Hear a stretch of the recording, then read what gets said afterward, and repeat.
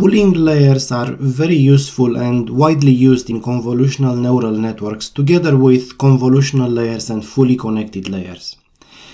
And the setup of the computation done in a pooling layer is, conceptually speaking, similar to that done in a convolutional layer with some simplified aspects to it. But in principle you have, as I have on this slide, you have an input presented to you as a matrix, and in fact it's going to be a tensor, but I come back to this in just a moment. There are several channels to this, but I focus on just one channel. So there is a matrix and you have a filter. In my case there is this filter that is 3 by 3, and the idea is that similarly as done in a convolutional layer computation, this filter is going to scan our input and is going to scan it, you know, starting from the top left corner, going left to right and top to bottom.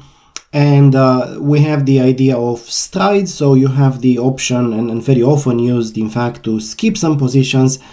And the net effect of this pooling layer is that the size of your input is going to shrink. And I come back to this and argue for why this seems to be useful in convolutional neural network. But here is how the computation is done.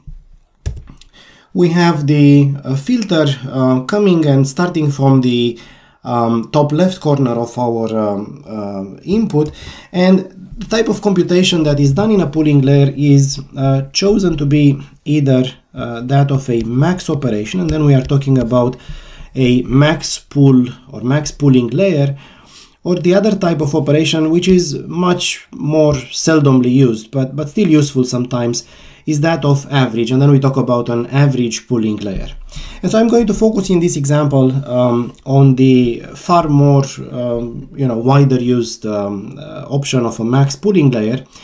And if you do have indeed a max pooling layer, the idea is that once you place the filter on top of your input, you are going to take a look at the values in your input in that location that's covered currently by the filter. So we are looking at this gray area in our input, and we simply take the maximum of the values in your input that come into this area covered by the filter. So if you are dealing with an average pooling layer, then you take the average of these values.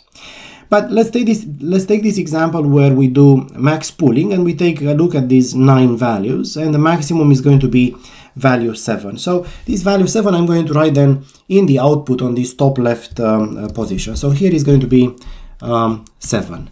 And then we shift our filter on the input, and let's say that we deal with a stride of 2. So we are skipping 2 positions, and then the filter moves into this location in our input.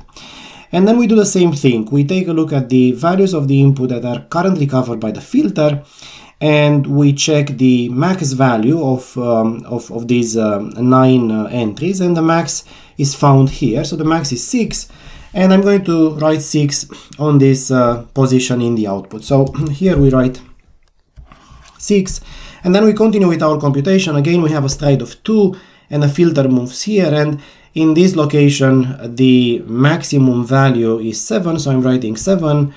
And then again, using a stride of 2, we shift it all the way to the left, but then we skip 2 positions downwards, and so the filter moves here, and we check again the max of these values, and we find out that the max is 7, and we continue in the same way. We shift 2 positions, and we find out that the maximum here is 6, and so on. So it continues all the way, shift by shift, going towards the bottom right corner, and we find out that the other values of the matrix of the computation are these ones on the slide.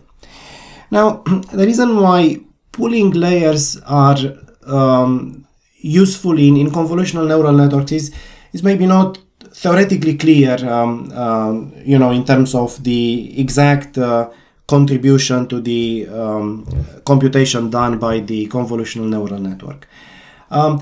The intuitive reason why people use it and they seem to make a difference in the training of a convolutional neural network is that they shrink your input size, and so that leads to a faster training for your neural network. But the shrinking is done in a way that's consistent with detecting features. And what I mean by that is that by taking, for example, a max, but a similar argument can be done also for the average. But if we think about the max, in this input that is maybe coming from a previous convolutional layer, that layer was detecting some feature, and having a high value somewhere here, it means that that feature was found in some location of that input. And so by taking this max pool layer, you are shrinking the size, you are essentially compressing these values to a single value, but you are retaining the idea that that feature was detected. Having a high value, you pick that into your maximum and you are placing it here in the output. And so that's an indication that the feature was indeed detected. If the feature were not detected, then you would have only small values in here, and that would be kind of cascaded into the output, and the indication would be that in that location you don't really have that feature. Your input may come on several different channels, so you might have a tensor here, and that means that you are going to have such matrices on several different channels. And in that case, the way this pooling layer works is that you are going to do exactly the same kind of pooling computation on each one of the channels independently. And so the result is going to have as many channels as the input had, and the computations on each channel are done independently of each other. So I want to just point out the type of computation done in this pooling layer. So the moment you set up a pooling layer, you have to choose a number of hyperparameters to have your layer set up. So on one hand, you need to choose your filter size f, and then you need to choose your stride s, and then the type of pooling you're going to do, and typically this is either max or average.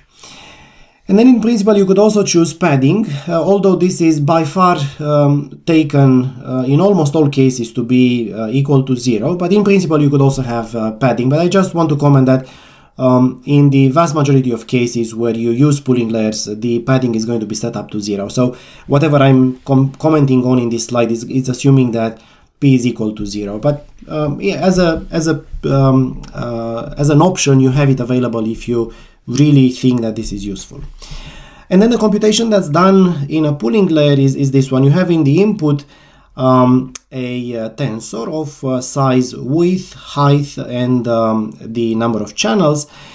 And in the input, the way you calculate this size is the same, is based on the same argument as that we used in a convolutional layer. And so the size of the output is going to be w minus f over s plus 1. If you had padding here also, it would be w plus 2p minus f over s, just like we had in the convolutional layer.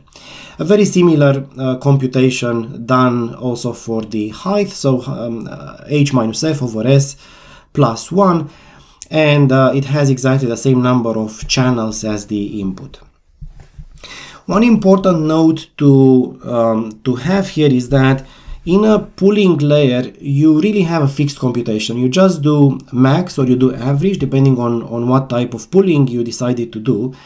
And in particular, there are no parameters to learn. So adding a pooling layer doesn't add to the computational effort of training the network.